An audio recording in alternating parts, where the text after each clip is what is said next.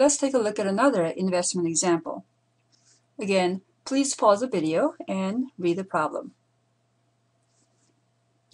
Now in this problem, instead of maximizing the return, we want to minimize the risk. We're given that there's $200,000 to invest, and there are 4 stocks to invest in. And for each stock, we're given the annual rate of return and the risk measure per dollar invested.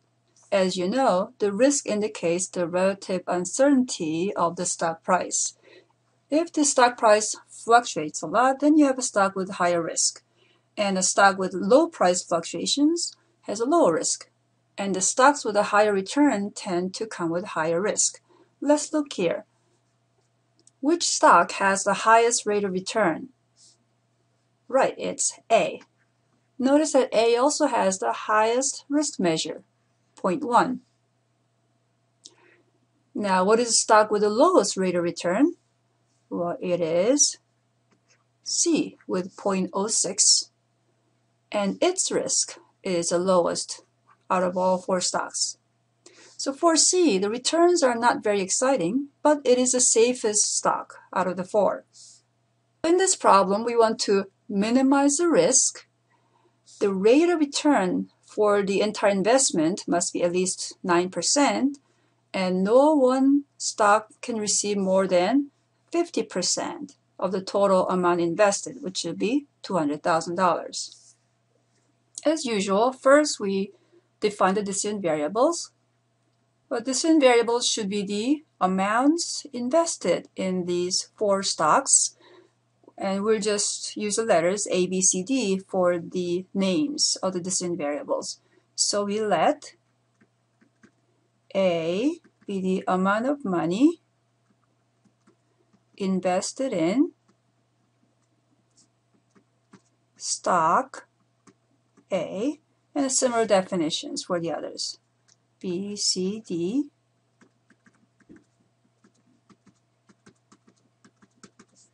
and stock B, C, and D. Now the second step is to work out the objective function. Now we want to minimize the risk of the portfolio. A portfolio just means the total investment. And we could think of the risk as the amount of money that's at risk. Here, the risk of the portfolio is the weighted sum of the risks of the assets. The assets, that is, the stocks. That is, weight of A times the risk of A plus weight of B times the risk of B, and so forth. To understand this, let's consider some simple hypothetical scenarios. Let's say you invest all the money in A, the riskiest stock, with a risk measure of 0.1 per dollar. So then A will be, that is, the amount of money invested in A will be total, that is 200,000, and the risk from this will be 0.1 times 200,000. So it will be 20,000 for the portfolio.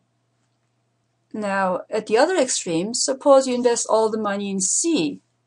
So that is, C is $200,000. Then the risk of this portfolio will be 0.05 times 200,000 is 10,000. And this will be the lowest risk possible for the portfolio because you're putting all the money into the lowest risk stock. And this is what you do if you just want to minimize the risk without regard to any constraint. Now, getting a little more complicated. Suppose you put half the money in A and half the money in C. Then what would be the risk of this portfolio? Well, half the money means A is 100,000 and C is 100,000. So the risk of this portfolio will be 0.1 times 100,000 plus 0.05 times this 100,000, or that's 10,000 plus 5,000 will be 15,000. Here we could see that for each stock, we multiplied the risk by the amount invested. Now A here and C here. So the general expression for the risk of the portfolio is 0.1 times A plus 0.07 times B plus 0.05 times C plus 0.08 times D. So this would be the objective function we want to minimize. Now let's talk about the constraints. So we could see that here's a constraint, at least 9%, and here more. Also remember, now here it says the annual rate of return must be at least 9%. This means the rate of return from the portfolio must be at least 0.09. Now, what is the rate of return from the portfolio? It's dollar return divided by the total amount invested. Well, the total amount invested will be $200,000. And at least is greater than or equal to then 0.09. And we could now multiply both sides by the denominator, 200,000, to make it look simpler. So we could rewrite this as dollar return greater than or equal to 0.09 times 200,000, which is $18,000. Now, what is the amount of return? Well, it must be the sum of the returns from the 4 stocks. So let's look at the rates of return for these stocks. So the return for the portfolio should be 0.12 times A plus 0.08 times B plus 0.06 times C plus 0.01 times D. So this expression should be the amount of return from the portfolio. So I'm just going to copy this down over here. So here's our constraint. So what's next? It says here, no one stock can account for more than 50% of the total dollar investment. No one stock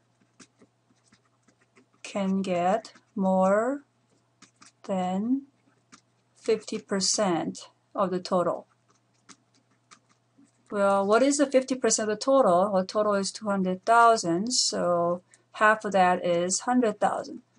Meaning the $100,000 is a limit on how much you could invest in each stock. So we need a constraint for each stock. We need to say something like this, that A, amount that goes into A is less than or equal to 100,000. B, less than or equal to 100,000. C, and D. So here are the 4 constraints. Now lastly, we will need the non-negativity constraint as usual. Now collecting these highlighted objective and the constraints together in one place, here is the entire linear programming model. Got your objective here, minimizing the risk. You got the total amount invested, 200,000. You have the rate of return requirement, and there are limits on the individual stocks, and non-negativity.